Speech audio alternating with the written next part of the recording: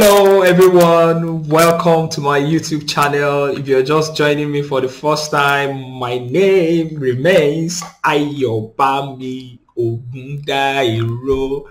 So welcome. So guys, yippee, tomorrow I'll be done with my exams for the first year. Yeah. So that means the first academic session is done. Yeah. So now I'm now the boss, now the senior. You know, you know what I mean. So sorry about that. Don't mind me. So today I'll be talking about letter of introduction and intent. Some people call it letter of introduction, while some people call it letter of intent. But me, I call it letter of introduction and intent. Like it is one document for me, but some other people have it to, they call it to another. So either way you call it, or if you have it as a single document, the main reason why you want to attach or you want to have this kind of document for your visa application process is just to like introduce yourself, like write a summary, have a summary of all your documents. You know, you will not be there when the embassy reviewers are going through your application and trying to make their judgment. So this particular document is just for them to have an overview. It's just for you to speak and explain yourself, do a summary of everything you have. So in case you have any discrepancy in probably names, the summary of your proof of funds, and all other things, this is a particular place to actually highlight them. So let's say you are using a sponsor that does not bear the same surname as you. This is a particular place you want to summarize it. Let's say your accommodation, you couldn't get a permanent accommodation, you got probably a temporary accommodation. Yes, this is the right place to have it. Why I mention accommodation is just because I know some people, it's so difficult for them to get permanent accommodation, like to get the statement from the house owners. A lot of house owners will want you to pay, but since you've not gotten your visa application approved, so I personally don't advise you pay ahead, except the person is verified from school, because we have a lot of scams also out there. They can actually collect your money and you don't get to meet them. So it's advisable that you get a temporary accommodation, probably about 30 days hotel reservation or something. So in this letter of introduction and intent, you want to explain to the embassy and inform them that, okay, it's because you are having difficulties getting accommodation because you are not yet in Italy. So most of the house owners have refused to give you a house contract because you are not in Italy. So that's why you got this particular, you are providing a temporary accommodation so that as soon as you arrive in Italy, you'll be able to do all this. So many things you can put into your letter of introduction or letter of intent, as you may call it. However, as I said earlier, I call it letter of introduction and letter of intent. So right now we'll go into it. I have my own document, the one I submitted. So I'll be sharing the template as a guide for you to follow. Note that this is not the compulsory method or this is the only method. I don't work in the embassy, so I really don't know. But here is just a template to guide you in preparing yours. So sit back, get your pen so that you can take some notes. I'll see you later. So letter of introduction and intent. It's a formal letter, so I needed to write my address, the address of the embassy, then letter of introduction and intent. Some people separate these two. Like some might say letter of introduction separate and letter of intent separate. I don't know the difference between the two. I made them one. So that's why I wrote letter of introduction and intent. So I started with this. It is with great pleasure I submit my application and supporting documents for a study visa to Italy to study a 2 years master's degree program. So I wrote the course of study, the university that I'm going to, also the duration of the program and the title. Okay, it's a master's degree program. If yours is BSc, if yours is bachelor's, you should include that. So, and also I have a scholarship that has offered me a full scholarship. So in Italy, once you have accommodation and tuition fee waiver, it is a full scholarship. You don't have to have stipend before they target full scholarship. Accommodation and tuition waiver, full scholarship. So that covers my full tuition and accommodation. So if you have a scholarship also, even if it is partial, just write it that you have a scholarship that covers, and write what it covers. If yours is just the tuition, if it's just a tuition waiver, write it there.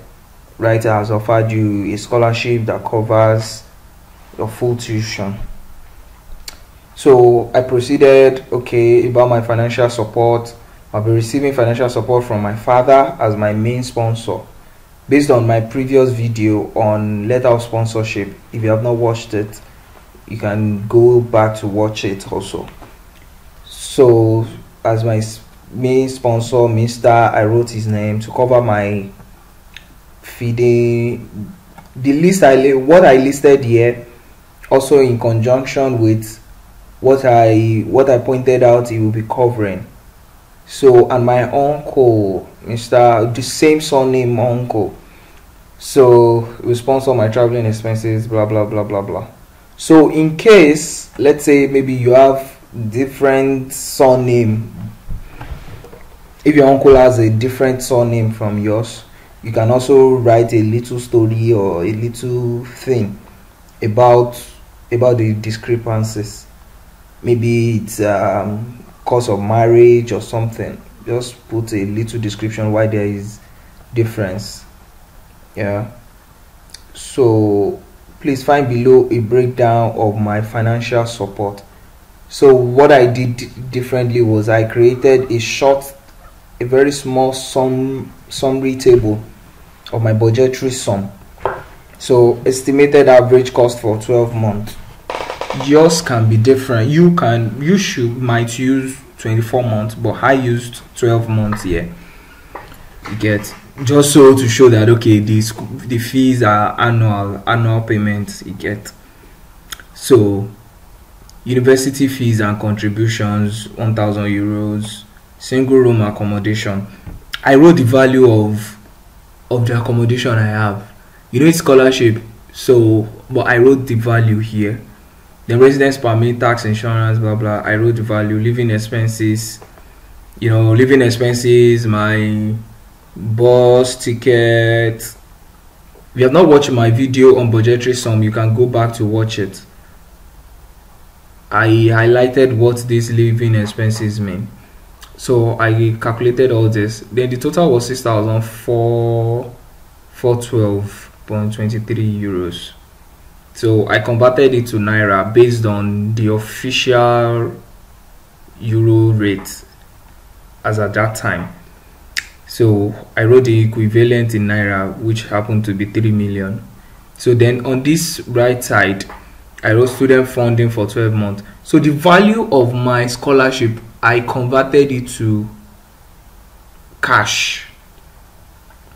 That is, you know, I have university tuition fees.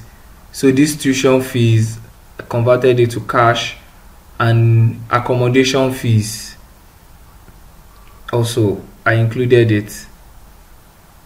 So the cost for, because I had language, what's it called? That's why it seems there is a difference. I have language scholarship also, language course. So I converted, like I wrote the worth of the scholarship really here. Personal fund stock, I wrote it here. Family fund, the total support I'm getting from family, I also have it here. All in euros, all converted. So at the base I have the total. So I know some people might want to ask why I wrote 12 months instead of 24 months, because my program is 2 years. It's obvious from here that okay, if you multiply this by 2, this will take care of it. It will still take care of it. However, my family funds still shows that okay, these people are pensioners and they receive pension year in year out on monthly basis. So obviously the second year will still, this is not the fixed amount I have as sponsorship. I hope you understand what I'm trying to say here.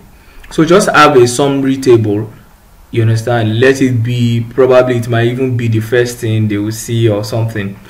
So at first glance, the reviewer can confirm that you have your proof of funds already to show that okay, it can cover for your expenses. It was one of our senior colleagues that gave me this tip that I included.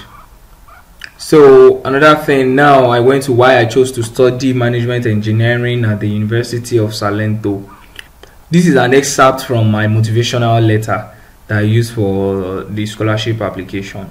So why I wrote this particular part is just to show that okay, I am academically sound.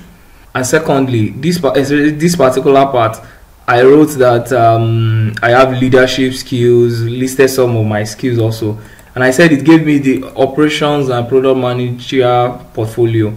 So with this kind of idea now, it shows that I'm trying to sell to them that okay, I have something I'm going back to do in Nigeria.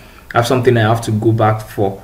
So that's why I'm just here to study, so that it will help me in the role and tasks that I've been assigned to in the new venture. So, and I wrote, about the fourth industrial revolution. So you really want to write some English, some attractive things you get to sell yourself.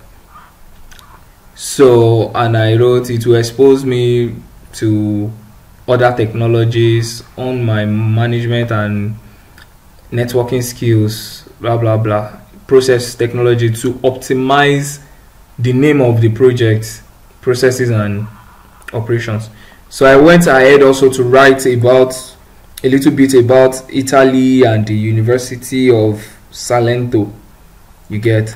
So, and I wrote, after completing my masters, I will return to my country to join the name of the distinct team to improve the business with technological skills acquired. So all this. So I am convinced that detailed information and relevant documents have been provided. So you highlight that you've provided the necessary document to prove everything you've said. So contact me via my telephone number, email address. Thanks so much. Yours faithfully. Then signature will be here, my name, passport number. So that's all about letter of introduction and intent.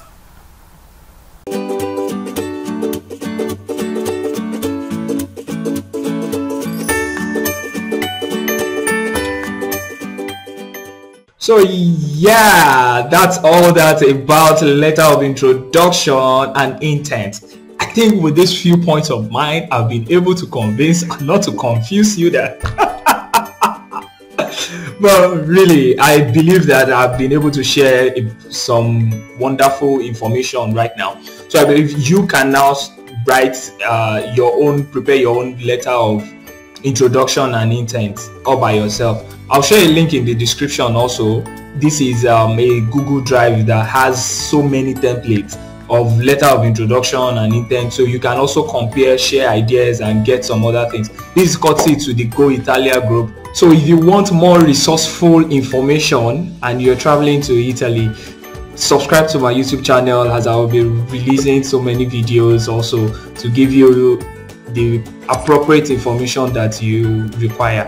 Also hit the notification bell button, because whenever I post, you need to be alerted and you need to know about it. Goodbye for now. See you around. Ciao.